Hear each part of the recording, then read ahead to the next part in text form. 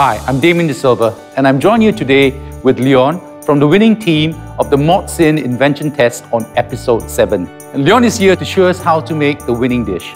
The dish I'm making is a spinach wrapped mushroom with Otah, paired with a microcress salad and a cauliflower puree at the base. So an interesting fact about this dish is that the spinach used in this recipe is locally grown. So Chef Damien, do you like to use locally grown ingredients? For sure. Because of the short time it takes from farm to table, I use locally farmed and grown ingredients. With that said, how about you show us how to do this dish, Leon? So the most time-consuming and crucial part of this recipe is making the Otah, which involves making the rempah.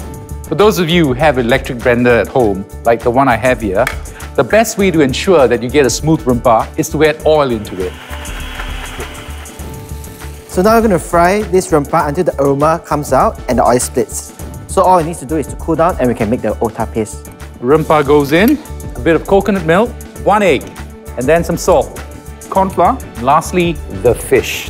One of the key ingredients of making Otah is the freshness of the seafood.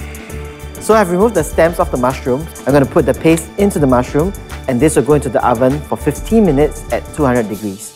So now we're going to wrap it in spinach. So the spinach has been blanched in hot water and it's been dried. Cover the entire part of the mushroom.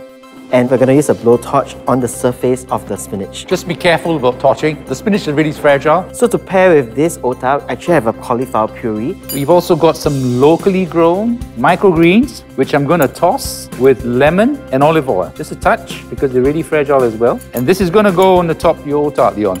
And there we have it. This is our spinach wrapped Otah and a microcress salad and a cauliflower puree at the base. You guys should try this recipe at home and cook with local ingredients. Yes, Chef. Brought to you by Singapore Food Agency. Taste the freshness of home.